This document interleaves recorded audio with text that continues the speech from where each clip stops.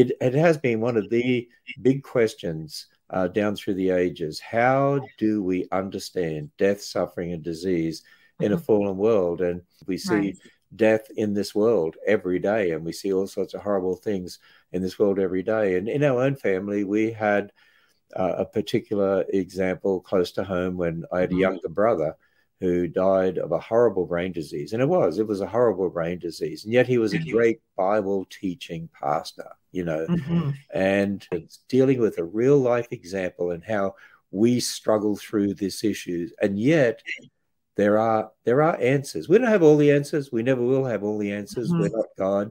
Only God has all the answers. I wanted to write a book that was a gut level book, because, you know, a lot of books written on this topic sort of tend to be more, you know, God's in control, suck it up, you know, that sort of thing. You just have to trust God. All things work together for good. You know, we're human. And as humans, we're just finite beings. We're fallible beings. We don't know everything.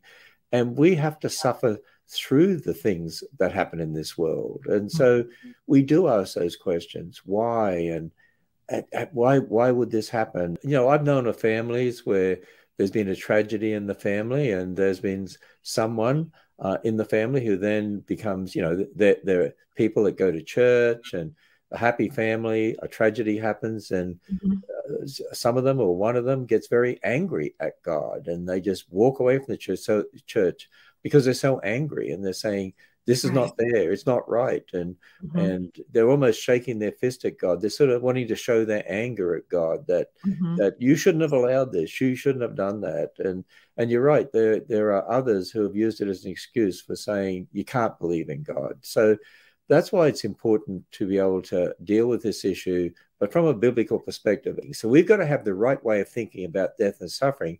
So we have to start from that foundational history in Genesis 1 to 11. You know, I had a pastor once who said to me, how can there be a loving God? Because how could he sentence people to hell? We've got to understand something. In a way, we sentence ourselves to hell. We rebelled against God. We can't live with a loving God. We'd be separated from God forever. He can't look upon sin.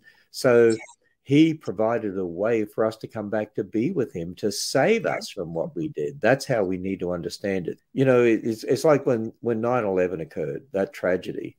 I watching the news, and you would see even certain church leaders on there and saying, we don't know why God allowed this. Well, we do know why. It's a fallen world, right? And because of our sin, these horrible things happen. Yeah, but why did those people die?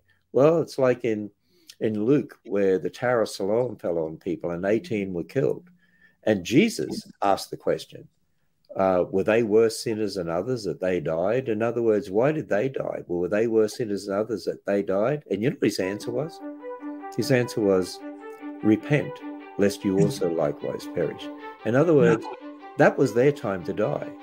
Everyone's going to die. And that's the thing we need to remember. Everyone is going to die.